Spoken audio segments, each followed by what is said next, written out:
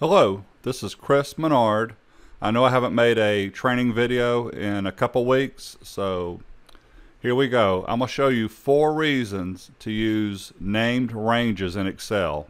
And a lot of people never understand why to use a name range, so after this short video, you'll understand. Here's the first one. You can follow along with me, so start Excel. And at the bottom, go ahead and put in as many worksheets as you want. If you have at least 4 or 5, you're good. Click on any worksheet. I don't care which worksheet you click on. And just scroll down and click anywhere you want. Type in 50, press enter. Type in 70, press enter. Alt equal, enter. And assume that that number right there you're always referencing, or you always need to go look at. And instead of 5 or 6 sheets, you have hundreds of worksheets. So make sure you're on that answer.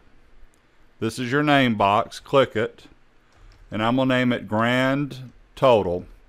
You cannot have spaces in a name, so you'll get that message. I did that intentionally. But you can do underscores if you want to. So here's the first reason to name a range. I'm now going to click another worksheet. And I need to get to that grand total, not just to the worksheet, but to the range. Click it. Click grand total, and there you are.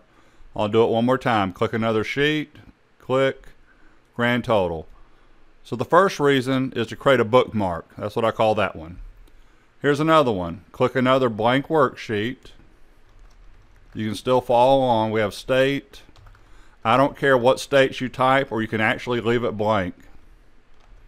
That works. I got 5 states listed. Revenue. Keep this real simple. 1, 2, 3, 4, 5. So I'm in cell B8, equal symbol, sum, tab. I want to sum up B2 to B6. Easy to do. But watch this. Highlight these. Click your name box, and I could name it revenue, but I'm going to just do REV. Now, if I want to know the sum equals sum REV, your named ranges will show up in your formulas. One more, average, REV. The highest is the max function. And the second highest, and I'll be done with this one. The second highest, by the way, is the large function. REV, comma 2, because I'm looking for the second highest. Third highest would be comma 3. So there you go. The third reason, I'm going to click another blank sheet. And we have tires, hats. I know I typed hats. It's okay. Shoes.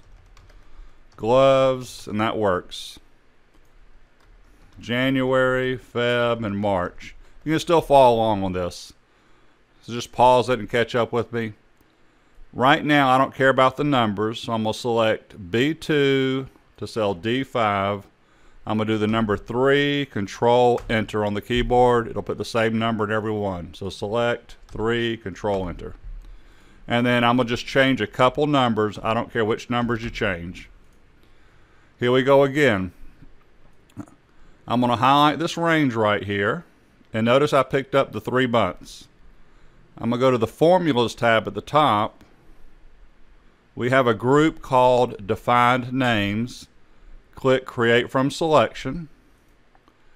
And it picked up from that selected range that the top row contains text. Click OK.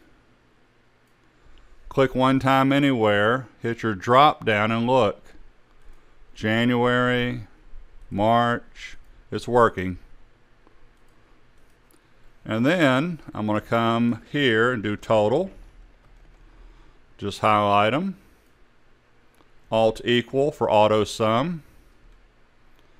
Now let me show you another trick I know. So actually this is going to end up being, instead of 4, being 5.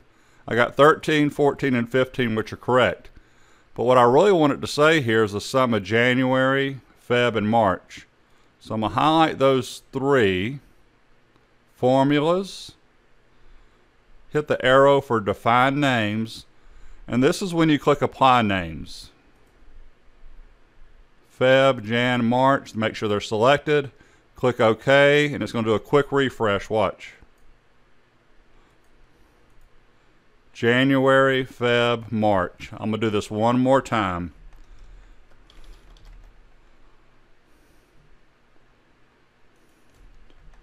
Total,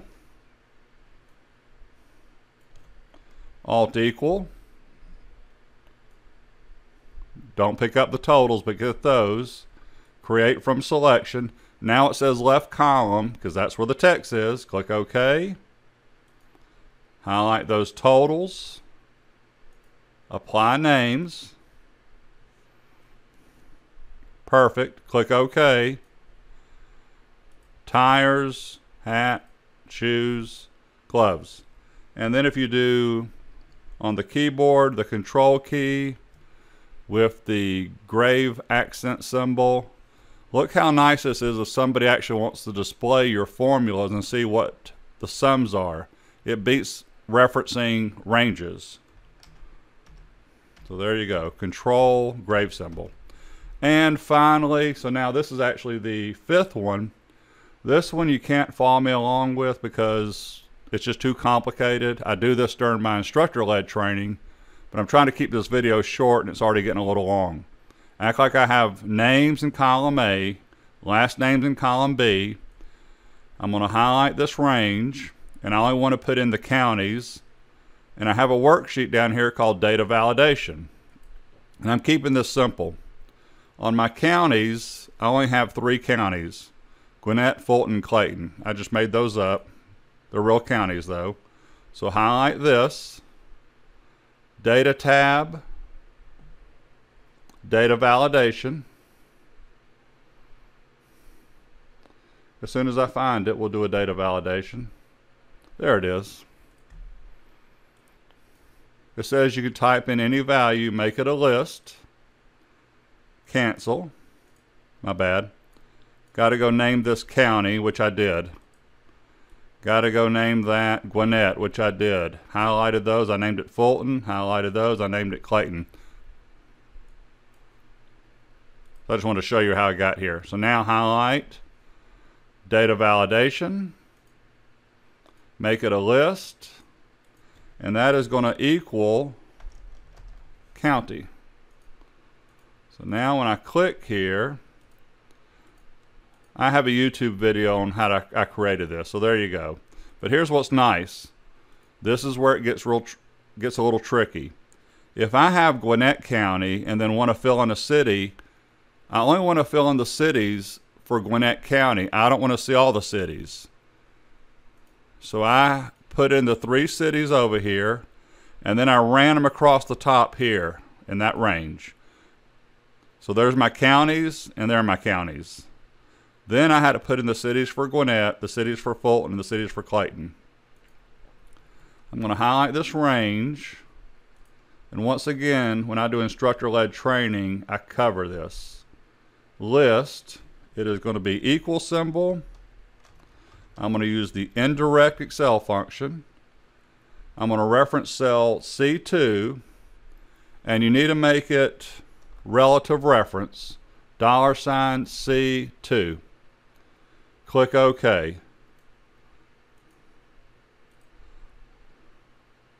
I only get the 4 cities that I put in for Gwinnett.